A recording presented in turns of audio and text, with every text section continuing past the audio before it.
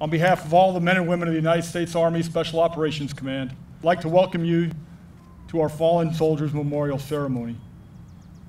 It is my sincere honor to address you today as we take a moment to reflect on the lives, the service, and the sacrifices of the teammates, friends, and family that we have lost. We gather to remember their lives, to honor their sacrifice, and to renew our promise to take care of those that they left behind. These 12 men, and indeed all those represented on the wall behind me, were exceptional Americans. They were exceptional because of their willingness to fight and sacrifice on behalf of their fellow man and in response to their nation's call.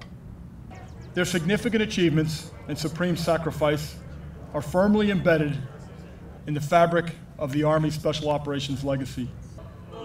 It is a legacy of valor, professionalism, and selfless service. To our fallen warriors, words will never adequately convey our gratitude for all you have given to our nation, nor the heartfelt loss at your absence.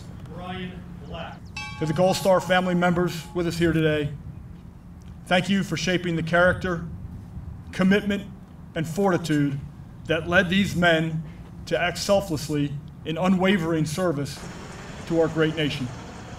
They protected the nation without fear, without fail, and without equal. Sine Pari.